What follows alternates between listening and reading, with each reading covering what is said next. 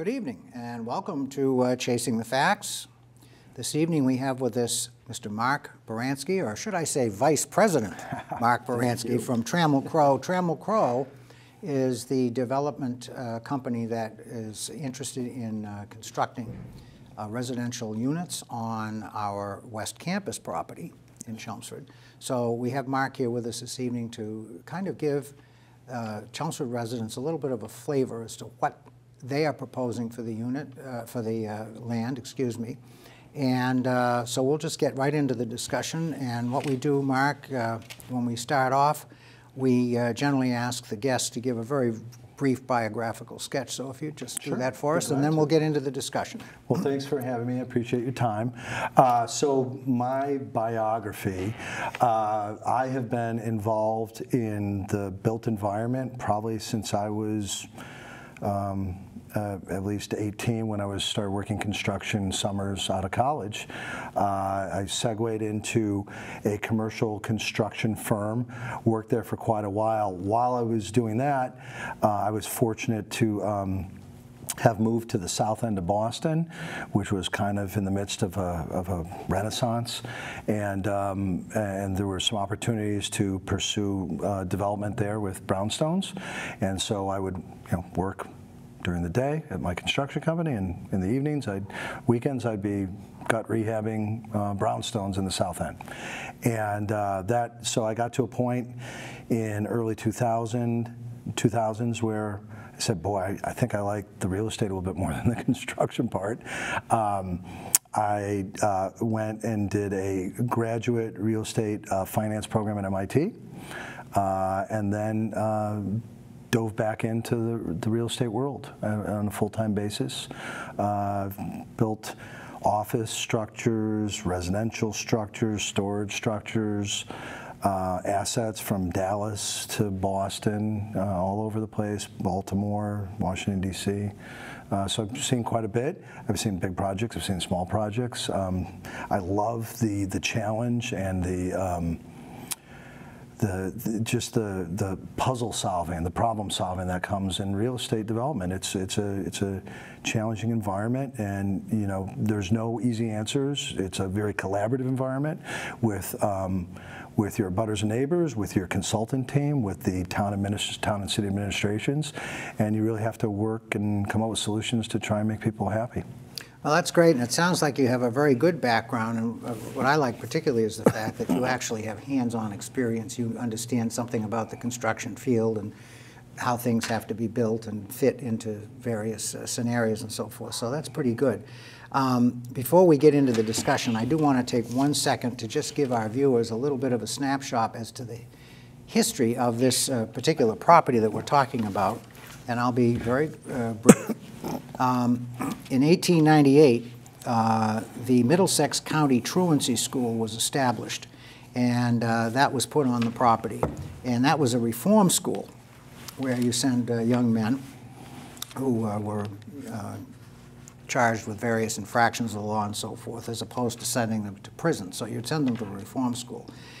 And that operation went on for many years. It was closed down in February of 1973 as a result of investigations that were done relative to how the kids at the school, at the reform school, were being treated. And the allegations were that they were being mistreated. So as a result of that investigation, they shut the operation down. And then Wang Laboratories acquired the property because they thought this is a good place for us to put our corporate headquarters. And as most people in the area know, Wang decided not to do that. They built the tower suite on the Chelmsford Lowell line on Chelmsford Street. So in 1984, Wang said, we'll donate the property to UMass. So they did that. And then UMass used that area and the facilities for their graduate school of education, and they did that for about 20 years. The problem is that the buildings themselves were not in particularly good repair, and in some cases they were deemed unsafe. And also, in terms of proximity to the balance of the UMass campus, it was considered to be inconvenient for the students. So in the early 2000s, Bob Hogan, who was the chancellor at the time, said, you know what, it's time to get out of this area. We're going to move everybody back onto South Campus. So they did that.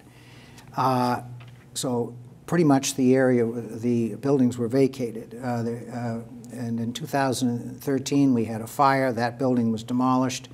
And then in 2015, the last building that was being used, which was the Robert F. Kennedy Center, was vacated in 2015. So from 2015 up until about a year ago, the buildings were vacant. They weren't being supervised. They were subjected to all kinds of vandalism and then the normal deterioration that you would expect to occur from, as a result of not being maintained. So in 2018, the legislature finally authorized the sale of the West Campus property. So that's just a little bit of the history of the property. So perhaps you could give us a brief overview of what you envision this project to be. Sure, I'd be glad to. I mean, it's as anyone who's walked the site or driven around it, it's a lovely, lovely piece of land. It has some interesting topography. It has some, very important wetlands. So it's really a fascinating piece of land. Our vision has always been to try and leave untouched the areas that have been untouched, and those areas that were already occupied by roads and lawns and structures. Those would be the areas that we'd like to put the housing on, and that's kind of that kind of makes sense to try and not touch things you don't have to touch, and then disturb the things that are already disturbed. We started working with the successful bidder to the asset a couple years back. Spent quite a bit of time deriving a site plan and a massing plan, which is what we do, to just kind of figure out where things will fit. I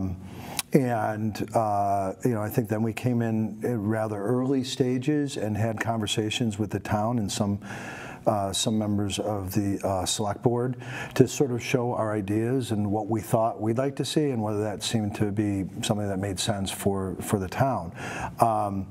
The give and take between the town and the abutters and our consultant teams has been an ongoing process for well over a year now, and it's been very valuable. We can't know what people's concerns or priorities are until we actually speak with them. I don't live in the area. I live in the city. And so coming up here, I have my assumptions, but it's really great when we get feedback from people who've lived near the site, who know its history, who really care about it. And that's really helped evolve our program and make for what I think is a much better proposal for the project. So, where we're at now is 340 units of housing that will be developed by Trammel Crow Residential. It's a mix of different housing typologies. There'll be some 4-story structures. There'll be some townhomes. And then we're working with Choice, Chelmsford Housing Authority's entity, and allocating a piece of land for them to build 54 age-restricted and also affordable units for the benefit of the town. So in the end, it's about 394 units, again with a kind of different massings and sizes and view lines that we think really work with the topography of the site. And that's a very good snapshot. I've been in town now for almost 43 years, and I've been involved in the town administration for about 25 plus years in various capacities. And I can't remember a time when we had a development proposal in conjunction with the Chelmsford Housing Authority. I don't recall that we've ever done that before. Usually the developments that the Housing Authority does are standalone. And I don't, and I'm sure somebody will call me and tell me if I'm wrong, and I hope they do, and then I'll make a retraction at a later time. But I just don't remember. This is an interesting concept, and you've been working with Dave Hedison in the Housing Authority, and you probably have learned that he is one of the most knowledgeable people in the state in this particular area. I mean, this guy can tell you things that you never even dreamed of relative to the type of housing that he builds. And so I think that's a very interesting aspect of this. Now, in terms of your abutter conversations, outreach, and so forth. How did that work? Did you seek them out? Did they come to you, or was there a combination? Maybe you could explain that. It was kind of a combination. I think based on our early meetings with town management administration, the feedback was, you really need to get out there and start talking to people. Here's some people that have attended prior meetings that have an interest in the property. So actually it was some of the town officials that suggested that you do that.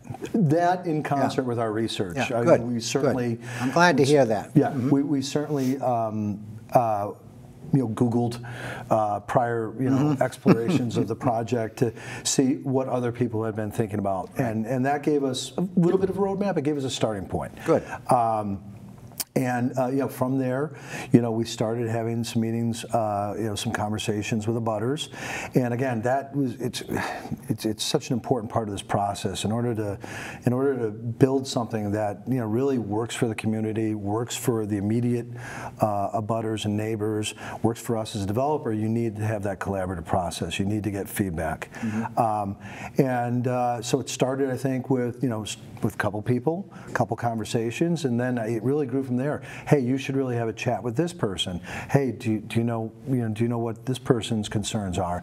And it really expanded from there. We then started a series of joint select board, planning board presentations, just kind of giving them updates on where we thought we were, where the direction was going, and the direction. And that was probably in late spring, early summer of this year. The direction was, you really need to get out and make sure you've canvassed the entire community.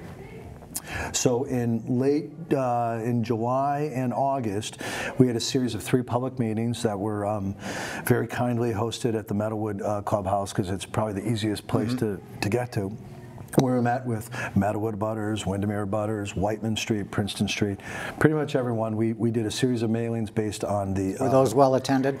Yeah, those were very well attended, yeah. And again, you think you know everything about a project, and then somebody says, hey, did you know about this? Did you know that this is a concern? Did you know that, we're worried about this? And, I can't say that I do, because we don't know everything, and that's why we need to be in the field talking with people. Those kind of group meetings, which had 40, 50, 60 attendees, plus my entire consultant team explaining what we're doing. That then evolved into more granular meetings, where we were able to speak with people one-on-one, people who attended meetings and really wanted to talk about very specific concerns for their home, or people that couldn't make those meetings but really wanted to connect. And since then, I don't know if hundreds is the right number, but it's an awful lot of meetings with an awful lot of people. It's been great. Actually, I enjoy this part of it. I like meeting people. Done those with our landscape architecture team to kind of talk about view lines and buffers and things that people tend to worry about. They worry about views, they worry about light. Those are things that usually we can get solutions via landscape and our regular architecture. And I think just from watching some of the meetings that you cited, the public meetings that have been held concerning this project, those issues have come up, and you get the sense from your interaction with the select board and the planning board and other town officials that the town itself feels that you've done your due diligence up to this point. You get that feeling? I certainly hope so. I do. I would say if anyone's out there right now that's listening and they haven't heard from me and they want to speak to me, please, you can find me. I'm out there, and maybe I can somehow put my contact information out there. But we want to talk to people. Okay. We need to hear from people in order to respond to their questions and concerns we can't guess. But I think the town, I think the town's happy. This has been a very concerted effort. We put in an awful lot of time to reach out and meet people. So if it weren't for Trammel Crow coming in to develop this property, realistically, what other kinds of development could go there? And in discussing that, perhaps you could give a little bit of an opinion on whether those kinds of other developments might benefit the town or might be more adverse. Yeah, I mean, you know, the in-place zoning is for single-family residential development, and you can build about 22 single-family homes. And as I think you and others may have heard at some of our presentations, the school child impact from that many single-family homes is not terribly far off from what our school child impact will be. The big difference, obviously, is in the real estate tax revenue. 22 homes is not going to be deriving a lot of real estate tax revenue compared to our project.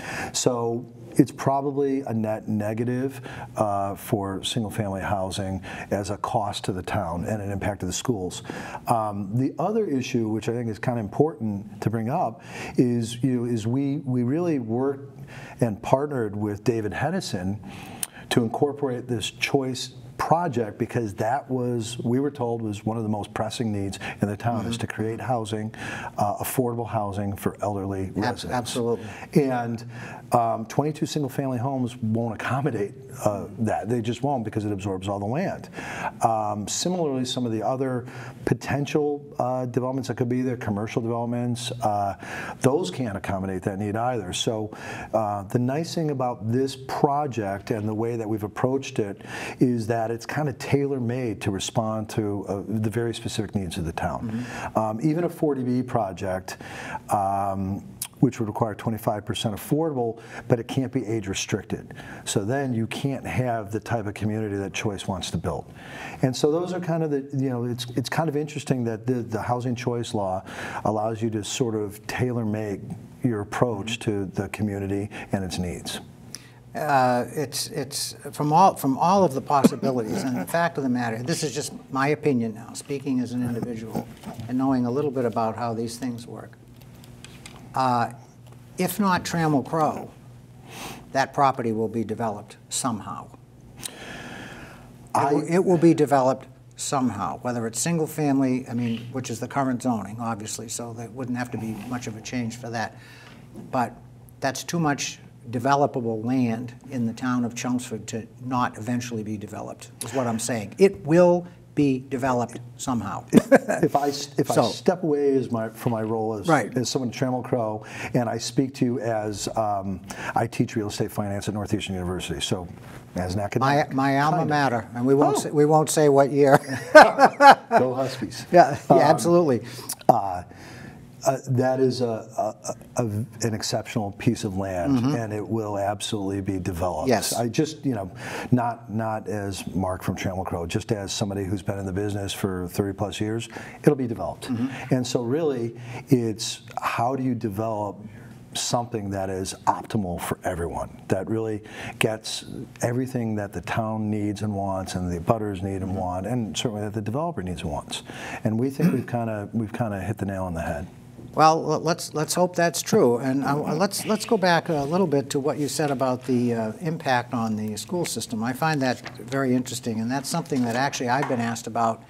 As you know, I'm an assessor here in town, and I've had 4 or 5 people ask me about the tax impact of this particular property. So I took a look at the numbers, and I made some comparisons with other large rental properties in town just to see where we were, because I had heard at the last select board meeting there was an estimate that this project would generate approximately between $1.2 and $1.3 million a year in tax revenue.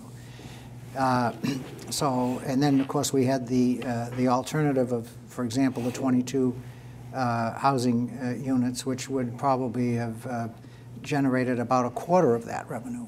Okay? That's correct, yeah. So that's important in terms of impact of the community, in terms of community services, which most likely would be more heavily weighted towards the schools. That is where the expense would be. So, and I won't go through all the details, but I'm going to ask people to trust me as an assessor that I do understand how to do this, okay? I went back and I looked at the numbers, and on a per unit basis, the potential value generated and revenue generated, I find that your $1.2 million estimate is actually pretty accurate. I'm not going to hang my hat that that's the exact number, but I would certainly say it's going to be between $1 and $3.5 million annually in tax revenue. I think that's a good ballpark. And that number would cover about 55 school children at an $18,000 a year per student cost, just as a frame of reference. And again, these numbers are not absolute, but it's an indication. So I think if your projections are accurate on the number of students, I think this, at the very least, will not be a financial drain on the community. And I think that's what people are concerned about. Right. Okay? And it could very well turn out to be a financial positive for the community. The potential is there. So I think it's important for people to understand that aspect of the impact. So, and I'm sorry, I didn't mean to take so much of your time away from me, but I think that's an important fact. The other thing that you hear all the time on any kind of a project, whether it's not so much residential, but of course this is large residential, but certainly on commercial. And we had this concern, one of our recent developments that was done in the center of town, Grist Mill.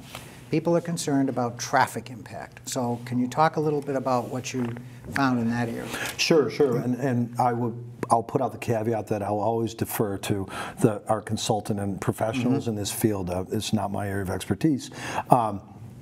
The feedback from our traffic consultant indicated that during kind of prime travel hours, which I think I characterize as 7:30 to 9 a.m. and call it 4 to 6, but I could be off on that, that this project would create about 1 car a minute leaving the property, on average. Between the early morning hours and the evening? So in that call that 90-minute... Basically commuter hours. Yeah. Yeah. Yeah. So in that 90 minutes, from call it 7:30 to 9, would create about 90 additional cars of traffic, approximately. And interestingly, the projection was they'd probably go equally either way as they leave the property. So arguably it's 1 car every two minutes in either direction. You know, and that's that's based on traffic standards maintained by the federal government and the state. So we aren't cherry picking. These are just the numbers that we're getting out there. That isn't to say that there aren't cars. You know, and people have asked me, well, but there's more cars than that, and there absolutely are. It is just that during those main periods of travel where everybody else is probably traveling, the incremental cars are in the range of 1 per minute. You know, on a Saturday morning at 9 a.m., yeah, there'll be people leaving the property. And again, these are estimates you don't know, because a lot of it's going to depend on the mix of people that you get into your project. You know, who owns cars? Do people actually have to go to work every day? Do they work from home? Are they retired? I mean, we don't know. Okay, but the numbers are based on the best demographic projections that your folks can make at the time. Yeah, and the consultants look at the types of assets we're building and those demographics, and that's where they extrapolate likely car ownership. You know, needless to say, and importantly, the numbers were derived based on pre-COVID traffic levels, because needless to say, the last 2 years would not be representative. Yeah, I will say that what we've seen on our other properties that we've built and managed is that, you know, the world has been steadily changing. We find ourselves building more, even again pre-COVID, more small office suites and cubicles and meeting rooms on the property, and that's because there's demand for that. We already had more of our residents working from home, or maybe working 1 or 2 days from home, or maybe working from home from 8 to 10, and then going to an office from 10 to 4, 10 to 2. So the traffic patterns are probably really in flux right now, and they probably will be for some time. The world has become accustomed to a different way of operating, and you know, will it retract? It probably a little bit, but it probably won't retract all the way. But I think that's probably accurate. But I think the main point to make is because people immediately equate the number of units and people with cars and so forth, and the answer is you have 350 or so units. Not everybody's going to get in their car and drive out at the same time. So we have to keep that in mind. And generally speaking, I understand the concern, but that's usually how it works out. And for example, the Grist Mill project in the center, we have not seen the traffic impact that a lot of people were concerned would be, precisely because not everybody gets in their car and leaves at the same time. So one other thing that of concern is the sewer situation. We have a situation in town where we're very close to our capacity for sewer processing from the city of Lowell. So how are you going to address that? So we were aware of the moratorium when we were walking into this project. We will be building a private wastewater treatment plant. That was also an issue that came up amongst the neighbors and the abutters. What does that mean? You know, what does it look like? Does it smell? Does it have sounds? All that. All really good and reasonable questions. The consultants that we've engaged have built a couple hundred of these throughout Eastern Massachusetts. It's not their first rodeo, it won't be their last rodeo. They really know how to do this. One of the things I thought was really interesting was even when we were in public meetings and kind of showing photos of what the plants are, it's just very hard to get your arms around what that means. What is that? And what we actually did was we shared a list of some facilities in abutting communities, Westford, Littleton, Groton, Acton, maybe not abutting, but close. And we said, hey, here's a plant in this development, in this commercial development or this residential development. Drive by it, see what you see. And people did, you know. Good. And I will tell you, it was kind of fun to have people come up to me and say, "Oh my God, I drove by that facility, and it looks like it's a barn." And you can't hear. Didn't even know it was a sewer treatment plant. You wouldn't really know it's a sewage treatment plant. Right. You know, so when you hear that, I think people think of these open water systems. Oh, I understand. Municipal systems. You know, it's quiet, it's contained, and you know, one of the comments I made to people, which I don't know if it helped, but originally we had the plant located about 150-ish feet off the lot line, and so there were some residents, some abutters who were like, "Gee, that feels close, and I'm really worried about it." And we said, we understand that. We moved it another 40 feet away from them. So it's quite a good distance. But I'd say that nonetheless, we're 80 feet from one of our structures. And if I didn't really believe that this was a good system, I wouldn't have it near my structures because I wouldn't be able to rent my units. So, you know, we are in alignment on the concerns. We can't have it be unpleasant either because it would really adversely impact our performance. And I think you've handled that about as well as it can be handled, and that's going to be a factor in any other projects that come into town as well. We have about a minute and a half left, Mark. So what I'd like you to do is two things. If there's anything you want to say very briefly that we may not have touched upon, and also give out your contact information so that if people watching the show have any concerns, they can reach out to you and have those addressed as well. Sure, that's great. Well, I think I mentioned it earlier, but yeah, if anybody has any questions, concerns, comments, if I haven't spoken with you, if I've spoken with you 10, 20 times, please don't hesitate to email me. Probably the easiest way to email is mbaranski, MBARANSKI, @tcr.com. That goes to my phone, my computer, it goes everywhere, and I will respond quickly. 1 minute. As I said, this has been an iterative process with our neighbors and with the town. Change is always kind of scary. It can be intimidating. You know, what's interesting is when we talk about traffic, the Glenview restaurant probably created a lot more traffic, relatively speaking, than we're going to create. And it's not there, so I think people forgot about that. Those buildings, you know, when it was UMass Lowell's campus, it created traffic. And I don't think we're going to be doing terribly much more than that. The process has been great. We continue to work with people to make sure that we're maintaining their homes, maintaining their communities, maintaining their presence, giving them an opportunity. We're very excited to explore a conservation restriction on the wetlands.